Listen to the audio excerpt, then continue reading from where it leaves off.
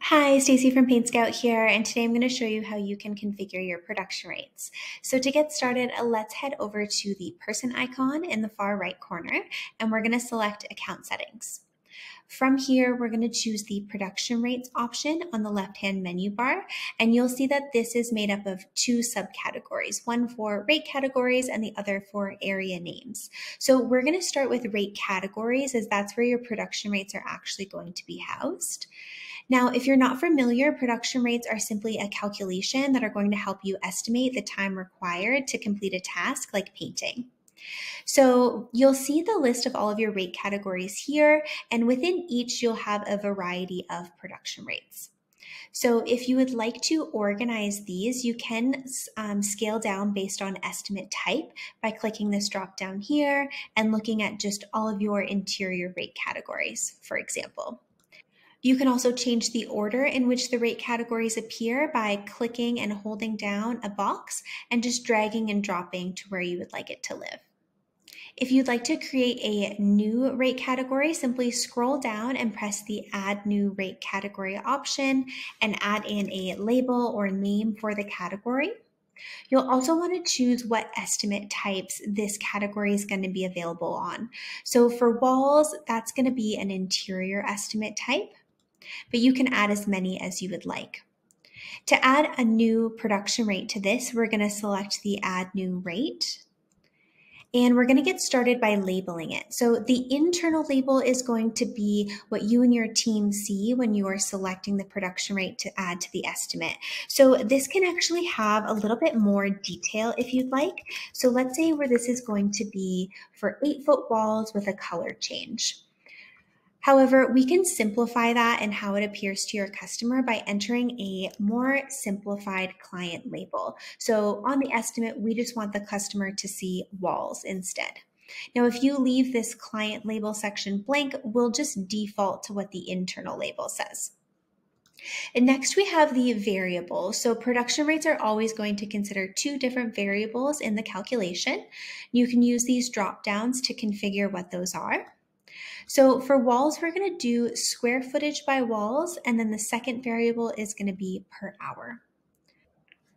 In the coat boxes, we're going to enter our production rates. So for this calculation, I'm going to want to enter how many square feet my team can paint in 1 hour.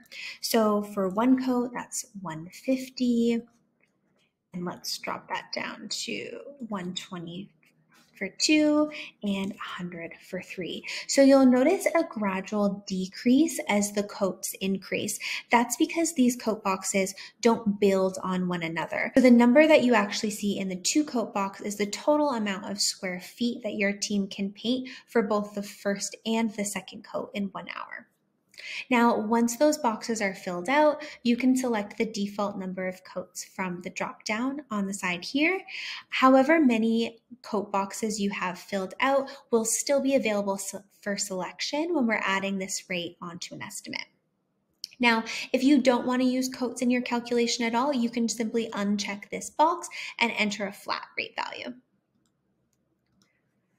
You'll also have the option to include a product attached by default to the rate when we add it to the estimate. So to do that, you'll click in on this box here, and you'll be provided your list of products to choose from.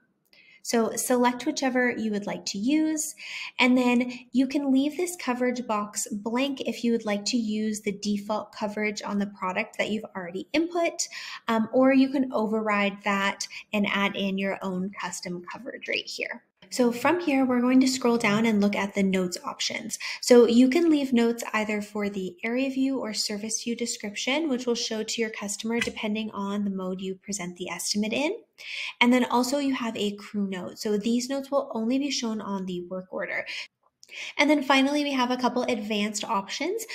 You can choose to hide this rate from your customer, which is great for prep rates such as masking and taping. So we're still getting the cost and hours configured into the price, but we're not necessarily showing all of that detail to the customer.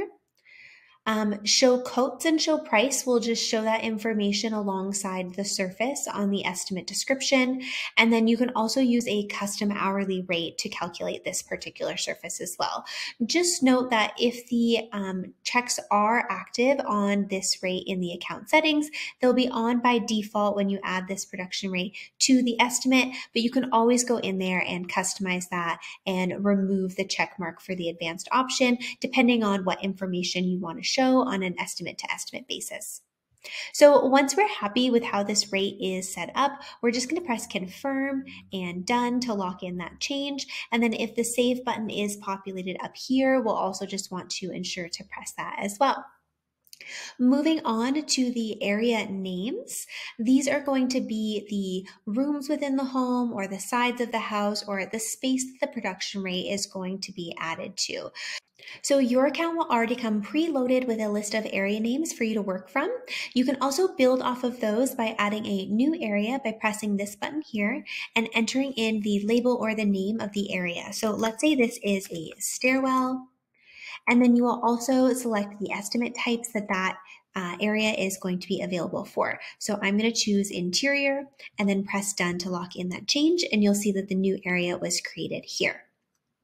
So if you have any questions as you go about building out your production rates, feel free to reach out to our support team at support@paintscout.com, and we'd be happy to help you out.